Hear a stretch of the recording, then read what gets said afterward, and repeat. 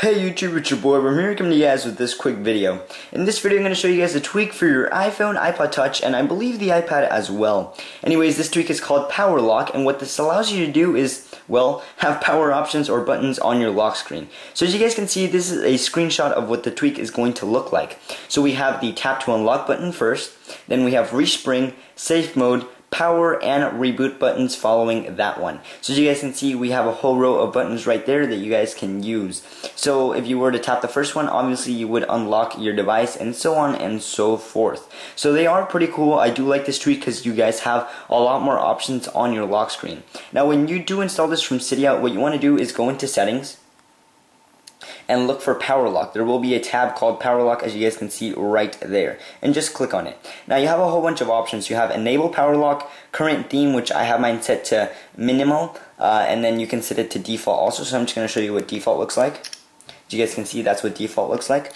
Then you also have the option to use background, bypass code, confirm unlock, lock sound, last active page, confirm toggle, on media control, fade away, I have it to fade away, and then dock position, I have it to bottom, but you can set it to top as well. So that is basically all there is to the tweak. Let me just show you guys one of the functions. Let's say tap to unlock. If I press it, bam, it unlocks your device. So that's basically, again, as I already said, all there is to this tweak. You guys can get this tweak for $149 under the BigBoss Repo, so just go check that out there. I will have all that information down below in the description if you guys are interested in this tweak. Now before I end the video, I just want to quickly give you guys a kind of update to my channel. First of all, I want to apologize for not making a lot of tweak videos. I know that about a month ago I was making tweak videos about every day, so every new tweak that would come out, I would post a video on it.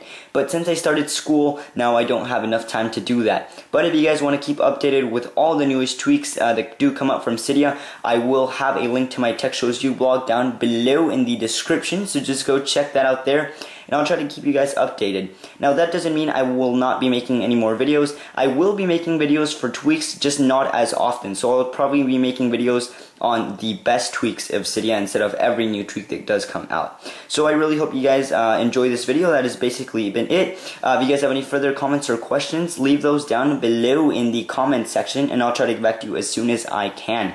If you guys have any further need for information, I will try to have all that down below in the description, so just go check that out there.